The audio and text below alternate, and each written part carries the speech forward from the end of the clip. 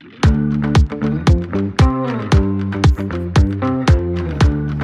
everyone. Did you know bioenzyme based hand wash is a very effective and eco-friendly alternative to the chemical based hand washes that we use every day? Today we'll learn how to make our own hand wash using bioenzymes.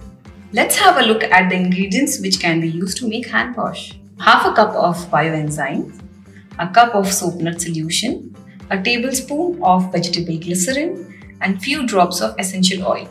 Add the soap nut solution. Add 1 tablespoon of glycerin. Give it a good mix. Next, we need to add some essential oils. I'm using a tree tea essential oil. Mix it well. Pour this solution into a clean bottle. So your hand wash is ready.